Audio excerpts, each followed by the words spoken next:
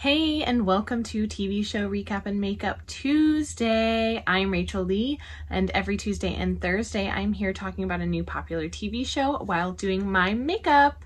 So if you love watching TV shows and if you love makeup, don't forget to hit that subscribe button.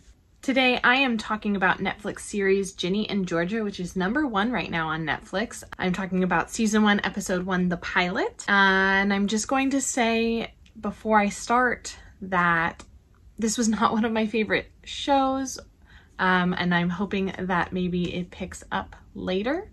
So let's get started.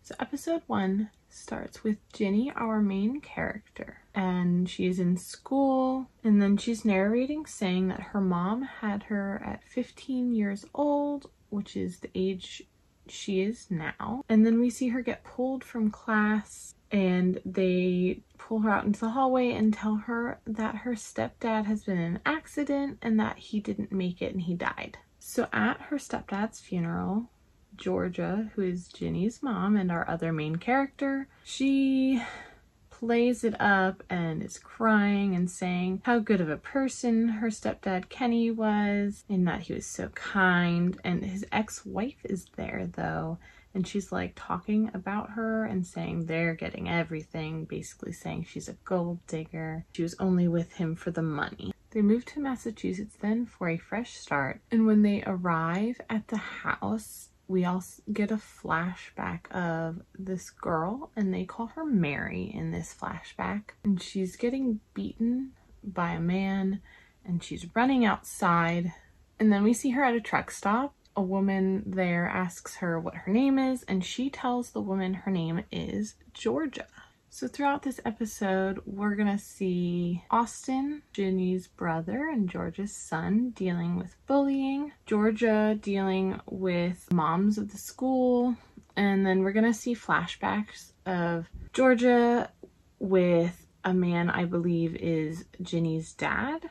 In this episode, we see Ginny in class, and she's in AP English, and her teacher is introducing her to everyone, and he's talking over her, not letting her talk, and say, you know, her name is Ginny, and then she gets really fired up. She basically says all that he's teaching in his class is racism and sexism. There's only one black author out of all 16 of the books. Almost all of them are also written by males.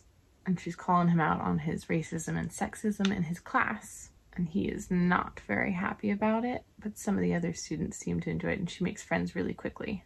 So after school, we see Ginny hang out with her new friend Max. Max has a twin brother that Ginny seems to be very attracted to. And he comes in like he's gonna kiss her, but he doesn't. He's just grabbing his bag of weed that is hiding under where she's sitting, I guess. So he's outside with his motorcycle that he can't drive yet because he's not 16. When Ginny goes to leave, she makes a comment about that, and then she drives off on his motorcycle to kind of go like around the block. He said that wasn't cool. She kisses him, which is really unexpected because she said she's never kissed anyone or been in a relationship before. But then after Ginny kisses him, we see he gets picked up by some other girl and just says that Ginny is one of his sister Max's friends.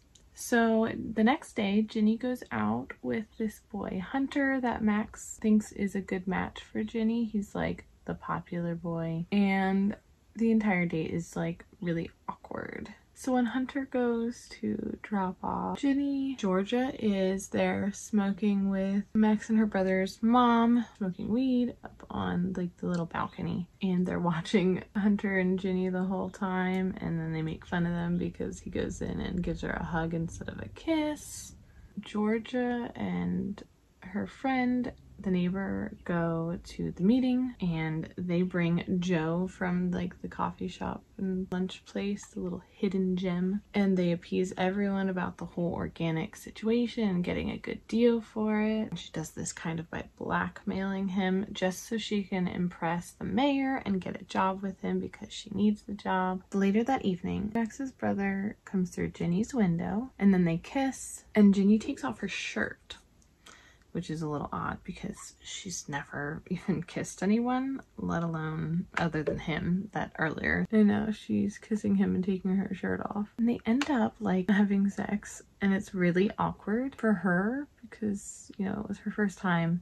And afterwards he's just like, all right, let's keep this on the DL. I don't want Padma to know. So they agree to not tell anyone. So then we see flashback of Ginny and Georgia. And this is when they are with Kenny, just starting out as a new family. And they're like kind of trying to do some yoga. And then Georgia goes and do dinner for Kenny. And he comes in with Georgia and he's trying to help her with her yoga poses. But then we see him get like really handsy with her. And she's like, okay, stop, Kenny. And he's not stopping. And then we see Georgia come in and he stops and he hears her. So that got really weird.